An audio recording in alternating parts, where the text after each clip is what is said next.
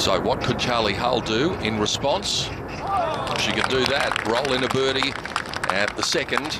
Long-range birdie putt here at the third for Charley Hull. Massive green, this green on the third, 42 paces long. So these players just playing to the centre. This very narrow part of the green at the back. Now settle down. This is what happens on these greens. You get a slight bit too much pace on them. They tend to just keep rolling. You end up with a very awkward one coming back. Testing length. 5 or 6 feet for par for Charley.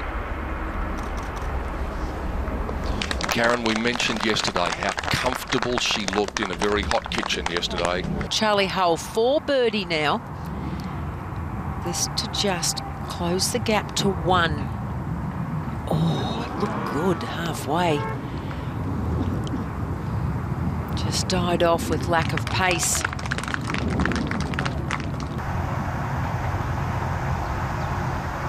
All right, she's done what she's got to do. 14 under, 2 back. It's going to take something special from her and something of a faltering nature from Ingie.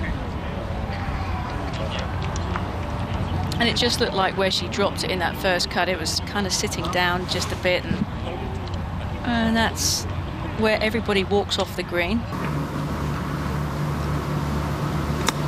Awkward little pitch for Charley. She's been a little heavy-handed all day with those little shots. Charley Hull's chances of snatching victory at the last moment largely depend on this putt. She's been standing tall all week, the 22-year-old from England. This has to go in, though, and she's just got to hope that Ingie does something disastrous at the final hole.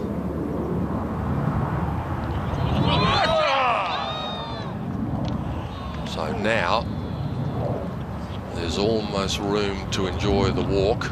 It's been a good combination throughout the week, and now Charley ends it in 2018 by tapping in and making her par for a round of 71, and the Englishwoman finishes in second place, and she can walk away, Karen Stupples, with her head held high.